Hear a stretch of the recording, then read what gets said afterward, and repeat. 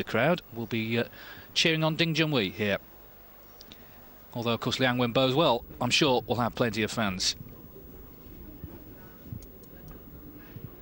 I've had my cue since I was 15, and I got it for my birthday, and I've had the same cue ever since. Not sure what it's made of. A wooden one. Just try not to lose it. Only joking. Hopefully it'll earn me a lot of money and a lot of tournament wins. Dominic Dale, he would know. I don't know, I just like it, you know.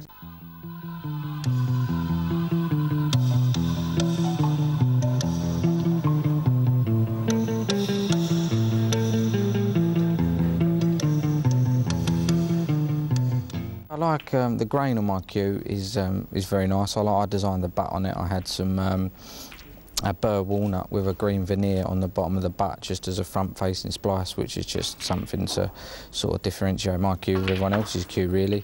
But yeah, it's a lovely cue, and hopefully I won't be changing that unless I absolutely have to.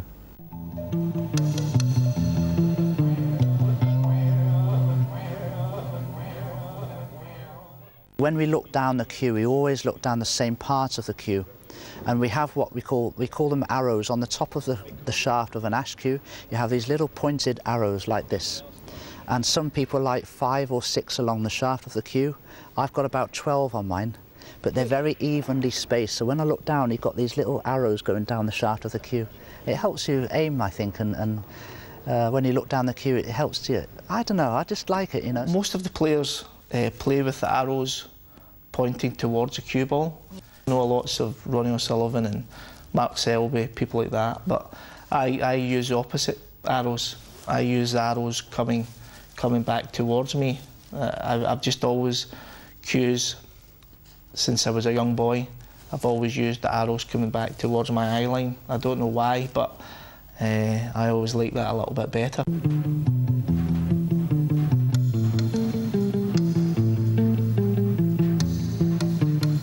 This is maple, so the grain is not as prominent as with the ash cues. Most of the top players use ash cues, so obviously the wood is very different. My cue is an ash cue. Lots of players play with maple cue. I think Steve Maguire and Stephen Henry. Maple, made by John Paris. It's made of ash, and it's about 100 years old. It's an old billiards cue. I've always played with ash. I mean, I've never really played with a maple cue, so I wouldn't know any different. So as far as I'm concerned, even if I was to change from the cue I had now to another cue, it'd still be another ash cue because it's all I've ever known. The cues don't matter, really. The cue that I won 7 world titles was probably the worst cue you've ever seen. So it's important to just be comfortable with the cue. Doesn't matter what make.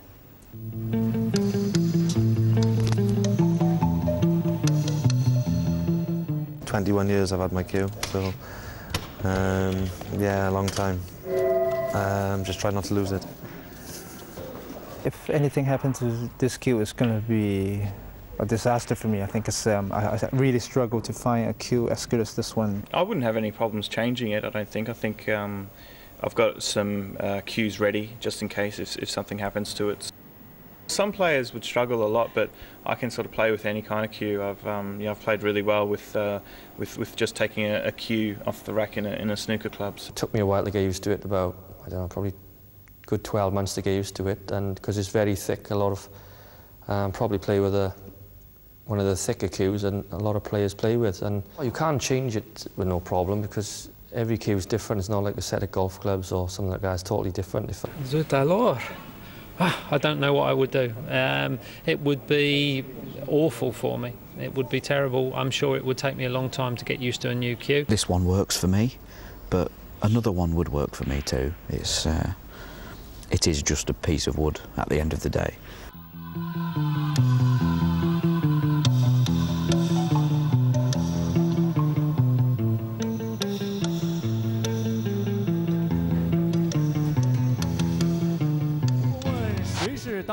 个球坛最重要的。 Steve Davis is buzzing around these winter gardens like you wouldn't believe. Who have you found now, Stevie? Oh, but I found John Parrish cue. But the two lads on this table we've been watching today, they've been playing with John's cues. Obviously, one doing well, one not. So all day long here we've got masterclasses going on. John Parrish is going to be giving a masterclass on how to put a tip on, how to choose a cue, how to look after it.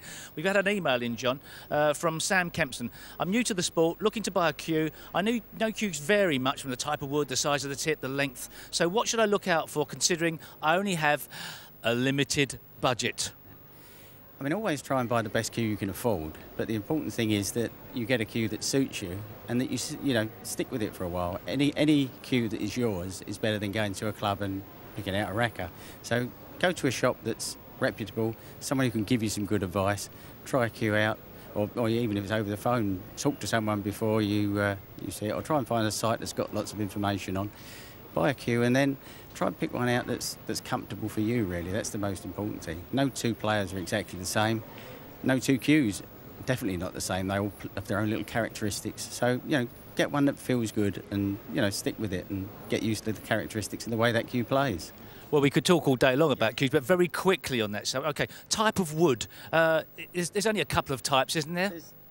For the shaft material, ash or maple. Ash is by far the most preferred. I think probably 95% of players go for an ash shaft. With the butts, you can get various woods inlaid into the butt. Two reasons. One, it looks good, gives a nice smooth feel. The other one really is it adds a natural weight and balance to the cue, so you don't have to put loads of unbalanced materials. Just put lead in there. With a nice hardwood ebony butt, it gives the cue a nice weight and feel just naturally. So. Tip size, what's it roughly? Diameter of tip size? 9.5 is the default size. Again, it's a preference thing. Some people like a smaller tip, some people like a bigger one, but you can't really go much wrong with the 9.5.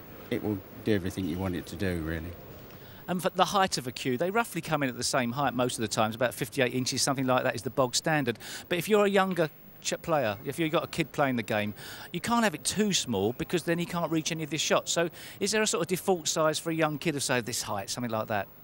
That's right. I mean, if the cue's too long, they're going to be holding it so far up the butt that they lose the balance completely. So they need a bit to grow into, because, I mean, youngsters shoot up overnight. So really they want to be holding the cue and perhaps have, you know, perhaps 8 inches past their grip. Depends how old they are. I mean, you know, the younger allow a bit more growth. I mean, what we do sometimes is we'll make someone a full-length cue, but with a shorter butt to go with it, so that they then grow into it. They get used to the same cue, stick with the same shaft, but the cue grows with them.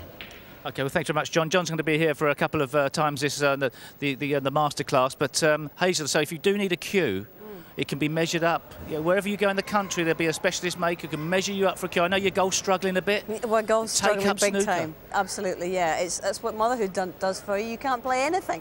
Anyway.